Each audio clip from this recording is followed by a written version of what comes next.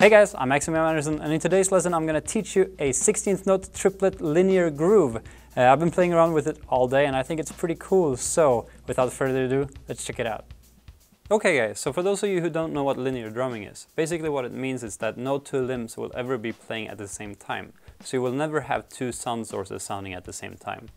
Now let's have a look at this groove and you can see that it's made out of singles and doubles spread between your right, left and kick. So the left foot is not involved in this specific groove, but we will add that later on.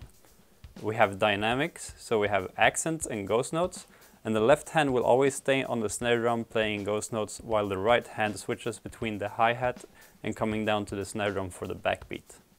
I suggest that you have a quick look at the sticking before you get on with this lesson, but once you're ready, let's get into it.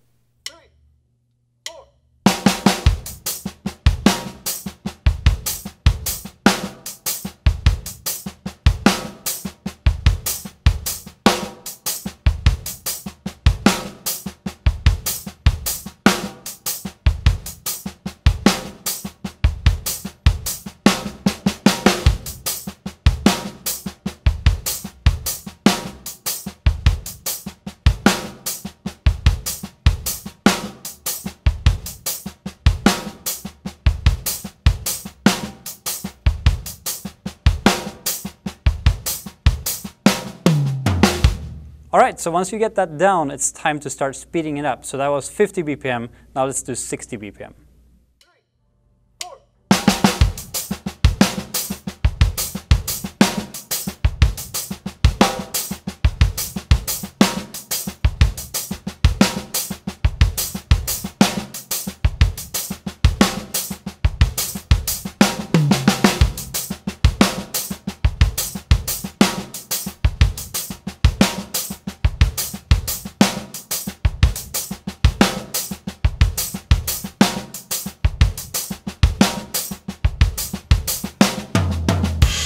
Alright, so next up we're going to play this at 80 BPM, but I don't want you to jump from 60 BPM to 80 BPM. I just want you to work this up on your own and then come here and just play with me when you reach the 80 BPM mark. So keep in mind to really pay attention to all the ghost notes, keeping them down, and the dynamics and the evenness on all the notes, etc.